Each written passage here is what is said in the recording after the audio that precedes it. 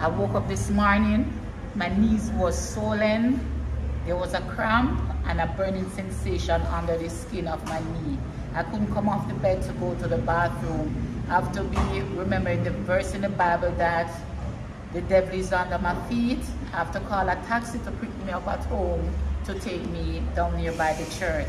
When I came out in Ocherios out of the taxi, there was like a burning sensation. My foot was tense. I couldn't spread it out. So I remember the word of God in the Bible, and I hold my mother's hand and I come across the road. I was like stepping and trying to trample the devil under my feet. I came up the stairs to the 3rd floor and I was here, Pastor, pray for me, and I got healing in my foot. The burning sensation has disappeared. My foot can go in and out, stretch out and stretch in. So I'm giving God the glory. Amen.